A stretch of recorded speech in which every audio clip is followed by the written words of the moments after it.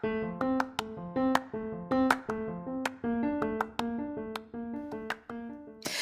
there, and welcome to the daily podcast where wisdom smacks us with kisses or love taps. I'm MichelleSpiva, a wisdom strengthening coach, your host, and practical priestess of wisdom. Mwah.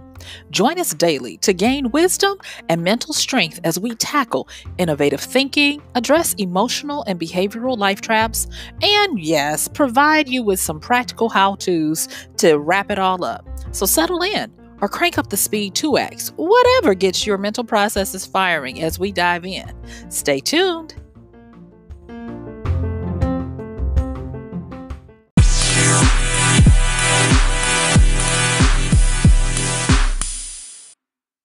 Yay!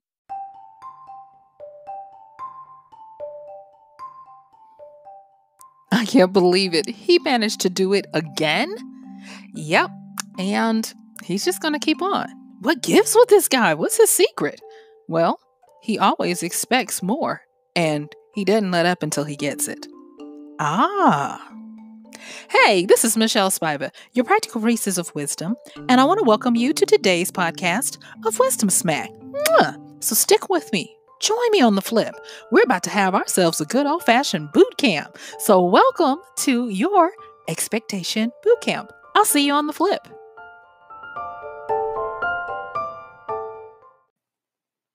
All right, welcome.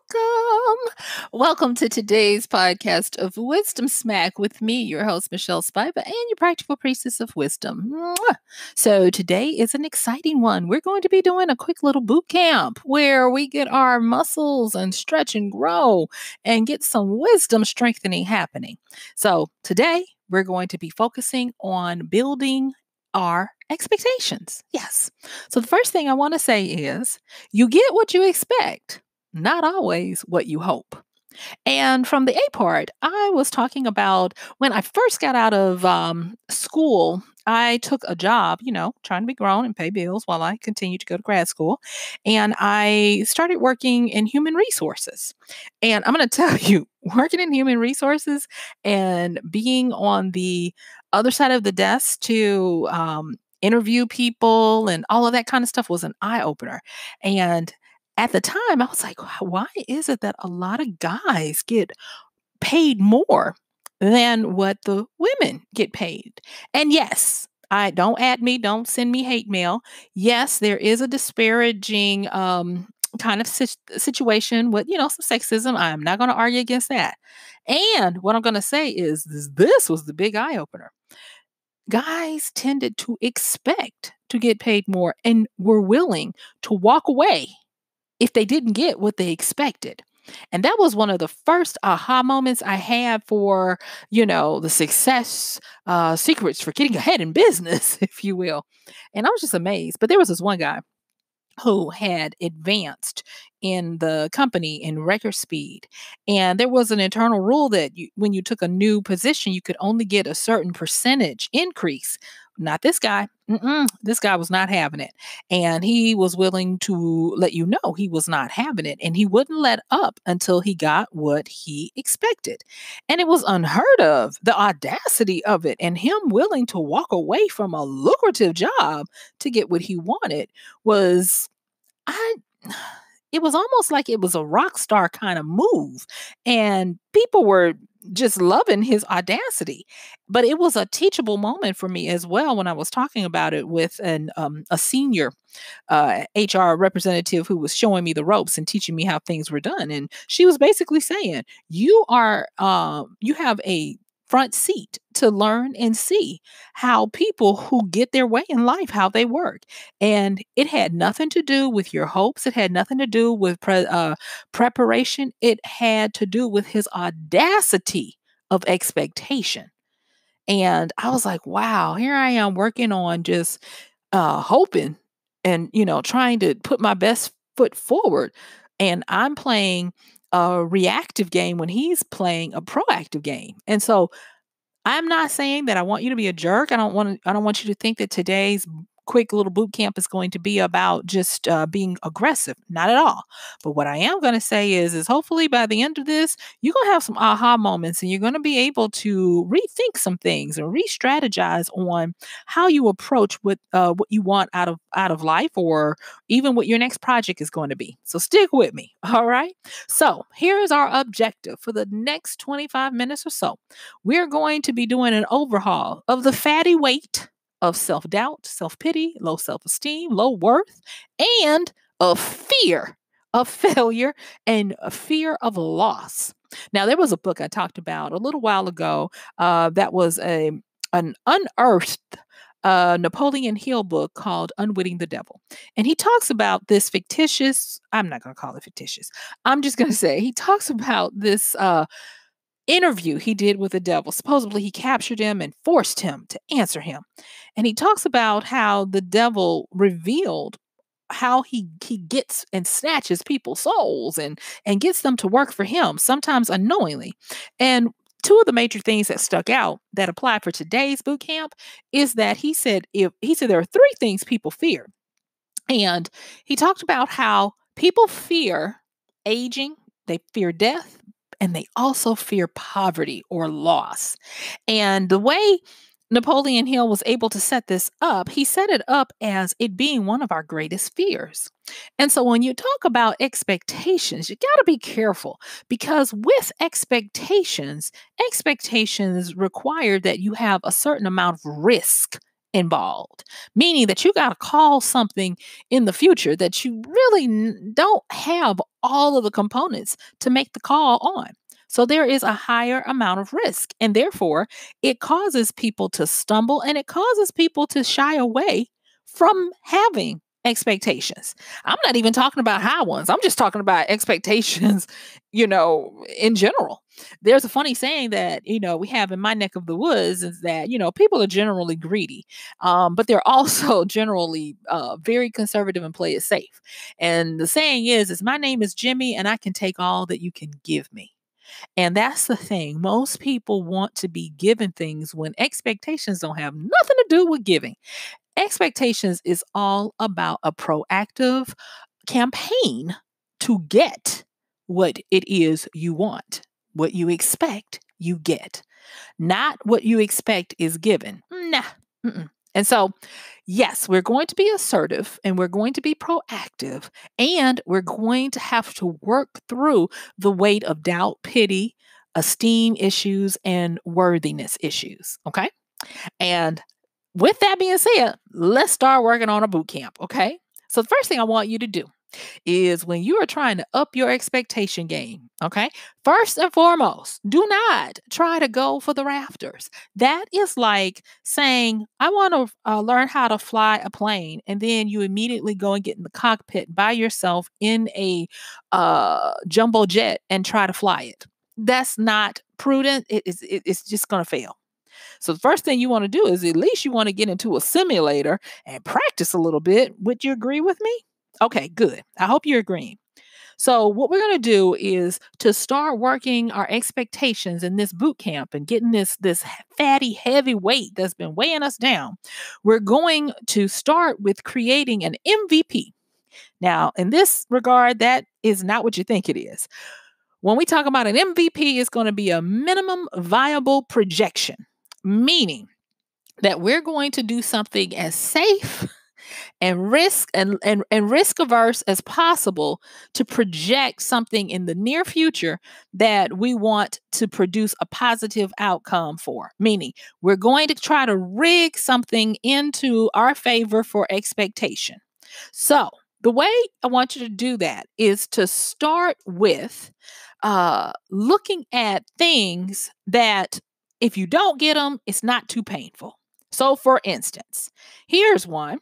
And it might be a morality thing for you. I'm just making an example. You don't have to say, oh, Michelle said do this and I don't feel right about it.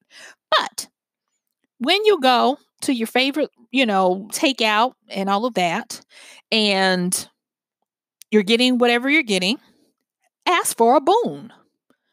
It could be something as simple as, oh, you never asked, but oh, could I get an extra sauce?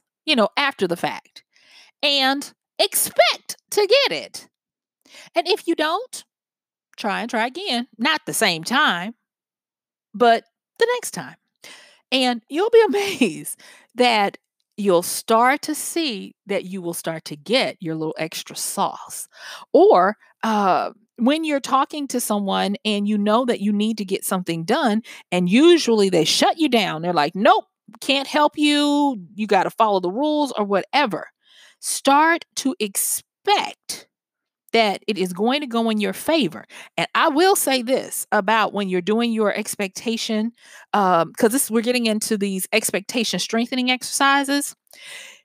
You'll find that when you start taking this seriously and actually expecting that you're going to do it, you'll get little wisdom drops that will start to help you to get prepared and to put yourself in a better probability and a better position to get what it is you're asking for.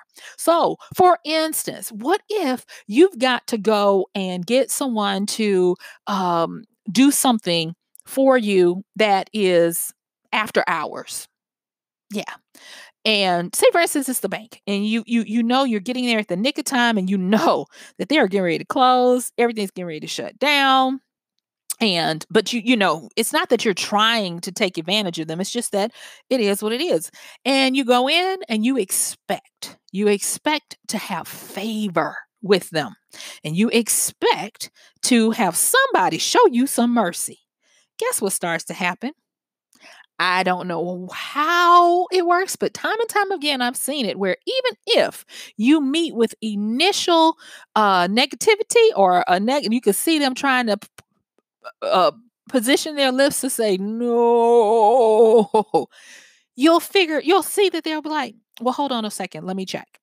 And you'll be amazed. There's another book that I have showcased on this podcast called Rejection Proof. And this gentleman had gone through something traumatic for him.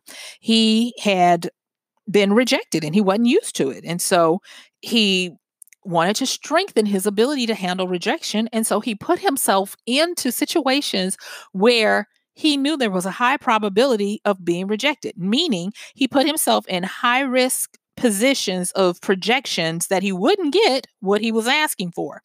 And the thing is once he got over the fear of them telling him no, weird things started happening. He started having people tell him yes, even when he wasn't expecting for them to tell him yes.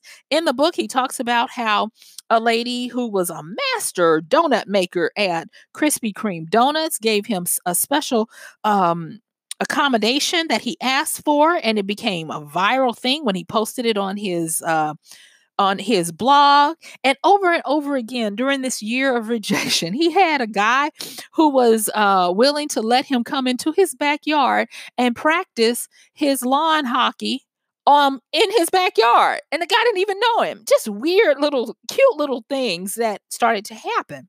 And it all came because he started doing these little bitty expectation and rejection proof faith exercises. And so that's the next thing I'm going to tell you to do.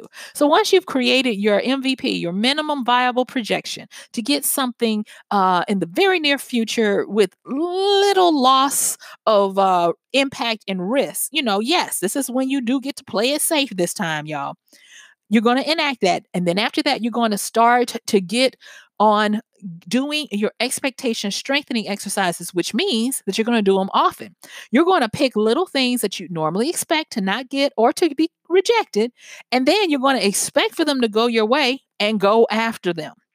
And if you really want to, I'm sitting here looking at the word, y'all. If you really want to increase the probability of it happening, what you will do is you will do them often, and you will do them with simply expecting to be told yes. And if you are told no, you will quickly move on, tell them thank you. You won't try to change their mind. You'll just be like, thank you. And I have this of how I do mine. And I've said this for years.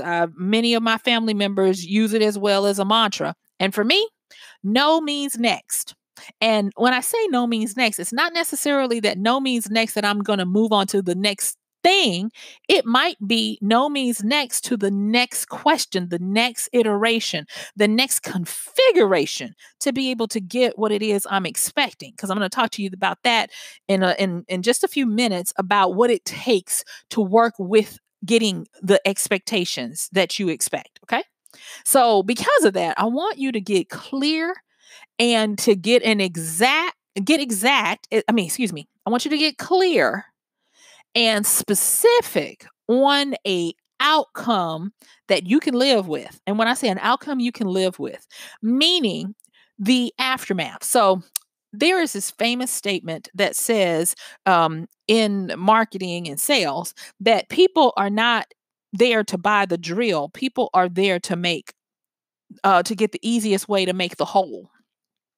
And this goes beyond that when you're dealing with your expectations. So it's not even that you're trying to find the best way to make the whole. You are trying to get to hanging the beautiful picture that you want. You're trying to get to the point of beautifying your environment. So take it as far out to the nth degree of what it is you're really wanting as possible. And that way, when you elongate the outcome of what you expect, then you get to move with the way the world is and the way things happen that are out of your control that will still allow you to be able to strengthen and procure your expectations. So what do I mean by that? This is a statement by an online activist by the name of Yvette Carnell. And she says that a seat at the table doesn't mean food on a plate. And when I heard her say that, I wrote it down because it was so profound and impactful that I knew. I was like, oh my gosh, this is changing the game on how we set expectations. Because if you sit down at a table and you just make the assumption, which is not an expectation, by the way, you make the assumption that because you made it to the table that you're going to get food. Nah, that's not the case. What happens if you go to a restaurant, you sit down and you never take a menu, no one ever comes and asks you to order, or you don't have any money and they're like, sorry. That is what a lot of people do when they first start considering how to up their expectations. They think that proximity and they think that being in the vicinity and the inference that if I'm here, that it's going to work out. You can't leave your expectational outcomes up for grabs. You can't leave them to the capricious nature of life. You can't believe and expect that, oh, I'm here, so it's just going to happen. No, you can't, because that's not how it works. And so when we talk about getting clear and making sure that your expectation has a specific outcome, if you can't remember anything else about what I mean when I say that, just remember this little statement. A seat at the table doesn't mean food on a plate.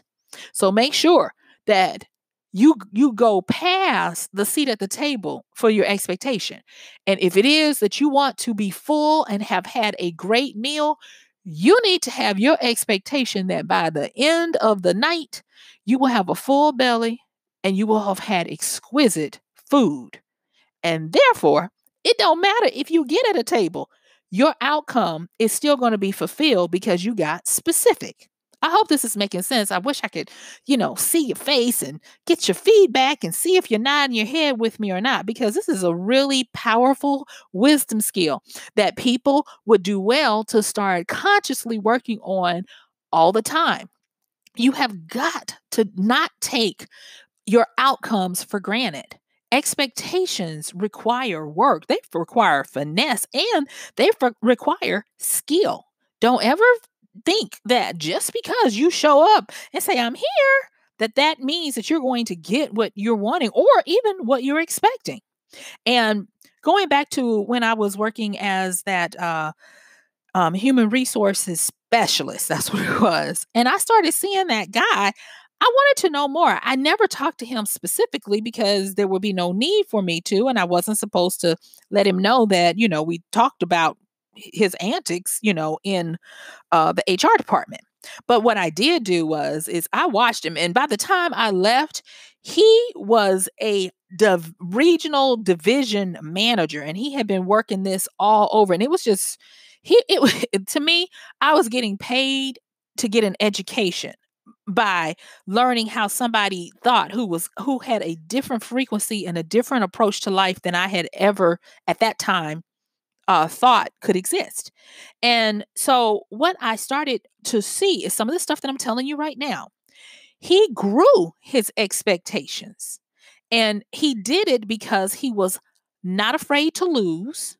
He was not afraid to put himself out there, but he also was really good at being specific on his expectations. Because there was one time, and I shouldn't tell these specifics, so I'm going to try to make this as general as possible so that people who know me don't, be able to put this back together. But there was, I'll say not one time, I'll just say this. He did things like, if he was expecting to get a certain compensation, or and yeah, there was something that the company did, if your team or your division won something, and his expectations were so different. I was like, I wonder how he's going to work this. And trust and know he worked it out. But what he would do, because his expectation muscle was so refined and strong, he was always, I said 50 billion, but he was always so far ahead of what people were thinking before he even posed the expectation. And it was like watching a whirling dervish and a ballroom dancer in one. Because if you told him no for one thing, it didn't matter because he was always going to get what he expected. But he had so many different ways and finesses and moves to accomplish the same thing. So it was kind of like when you got into his world, you knew you were going to lose. You just didn't know how. And that was the most frustrating thing for our director of HR, because she would say that of him. She says, I know he's putting me in a trap. I know that he has an outcome in mind, but he's just so darn good at not tipping his hand, obviously, of what he wants. And he has a lot of different ways to get there. And so that is an advanced skill for expectation, but I want you to be able to know that you can work toward that. So let's talk a little bit about some of the things that and I almost said that man's name, some of the things I learned by observing him from afar. And that was, he always made allowance for the randomness of life. And I haven't read this book yet. It's on my to read list. But it's a book about the randomness, tricked or duped by randomness, I think is the name of it. I'll find the name of the book. Well, you know what? We don't have enough time for that. So anyway, it's just a book on randomness. But Fooled by Randomness. That's the name of it. Fooled by Randomness. And it's on my to be read list. And it talks about the whole idea of randomness. But this happened many years before this book came out. And I got it at the time because what he would do is he would work with the understanding that life is fickle and that you can't plan for every iteration that will happen, because at any given time, free will and the will of destiny are at work messing up stuff. And so the only thing you can plan for is that random, uncertain acts will happen. And so what he would do is he would make sure that he allowed for his expectation to be more of, and when I observed it, it looked like a kaleidoscope, meaning that it would change. It would still be beautiful with the same components, but it would change depending on how the situation changed, but he would still get his general outcome. And so making allowance for randomness, where you allow the randomness to work in your favor, means that you allow the changes that life will throw you to work into this beautiful kaleidoscope of actions. And when he worked with randomness, the thing was is he never got miffed or off his game or shaken, because even in his final expectation, he was always expecting the random. And that was a big aha. And as I look at it, a lesson in pure wisdom. And so with that, I want you to start working because this is your boot camp. I want you to understand that your expectations should be so flexible that they can change on a dime with how dynamic the times are. And that means that you can't, once you start doing these shorter expectations, you got to start learning that expectations uh, have different benchmarks and they can have a long game as well. You got to have patience with your expectations. And so with that, I need you to understand that future outlooks and predictions are always based on things remaining status quo. And that is an exception and not the norm. And so when you look at stuff, if you say, "Oh, because this normally happens," and you put too much credit or credibility in patterns that have already happened, then that's when that high risk that is averse starts to happen and people get shaky about going after their expectations because they haven't correctly assessed that there's just a certain component that you got to work for. Even builders and contractors, when they're taking on building contracts, they put in these contingency percentages to allow for randomness, acts of God, um, and the unknown, because you never know what that unknown component is. But you can actually kind of plan for it if you understand that part of expectation requires you to delve into the riskiness of a future cast of what you want to happen in the future. All right. And so once you understand that life does not work by predictable status quos and that you never know when something is going to throw a wrench into something else, you can make sure that your expectations are made to work with changing times. So, I want you to, as you are moving from starting with the small little MVPs, the minimum viable projections, where you go and you ask for like a little sauce, a little extra sauce when you order your food, or just a little something extra, and you truly expect to get it, but you're okay if you don't. And then you start expanding that to pick up the frequency that you do it. And then you start elongating them. And then you start doing what our dear friend started to do and um, planning for the randomness of life and the fickleness of people. You can start to stack expectations. And when you start to learn how to stack expectations, they're kind of like, I look at them in my visual eye as lily pads on top of the water that allow you to walk on water to get to where you want to way shorter than someone else. And so you start with one closest to you, and as you get more proficient, you might be able to leap further distances to the next lily pad as your expectations get better and you get more familiar and stronger in your belief in your expectations. Because I'm going to tell you, once you overhaul that fatty weight of self doubt, self pity, low self esteem, low self worth, you get light as a feather and you start to be like, okay, I can do this. And it's okay if they tell me no, because no means next. And the next part is dealing with the randomness and the unexpected things of life. So I have a contingency plan. I have another expectation that I can go after that still gets me to my final outcome. Because remember, you're not going to only look at the immediate expectation. You're going to look past the drill, past the hole in the wall, past the picture to the ultimate of being able to enjoy a beautification of your environment. That's your true outcome and that's your true expectation. And if you can't get a drill, then maybe you can get something else. You can get those little putty things that you stick on the wall that do the same thing. But your expectations are continuing to be filled. So, I want you to consider to activate that inactive portion of your expectations. When is the last time you activated expectation? And I'm going to tell you, you know the difference between an expectation and a hope. When you are encountering someone and you find yourself saying, please, please, please, please, please, please let them say yes. That's just hope. And hope is not bad at all. You need it. But you know you have enacted Expectation, when you're sitting there and you're looking at them and you're like, don't matter. Either you going to give it to me or somebody else going to give it to me because I'm getting it, and my hope is that it's you. I will tell you from personal experience, let me tell you what expectation will get you to do. Expectation will get you to learn how to curry favor with people. There have been times when folks are like, no, I can't do it. And my expectation was before I get off this phone, I'm getting this done.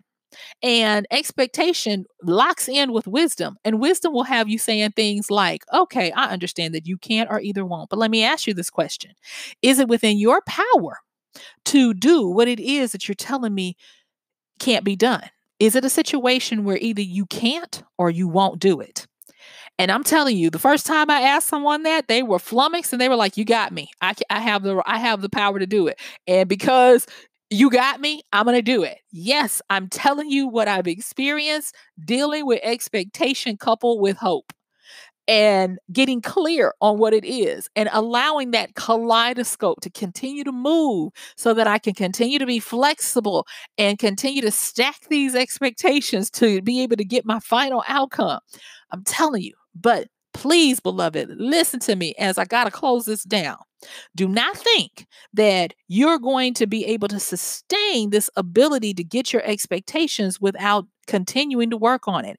It's a muscle and it will try you.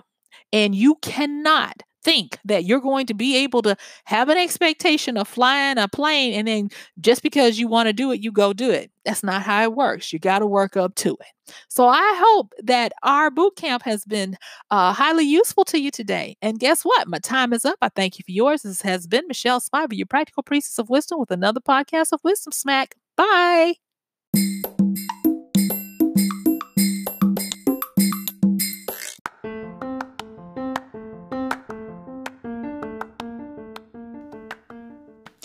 And that's going to do it for today's podcast of Wisdom Smack with MichelleSpiva.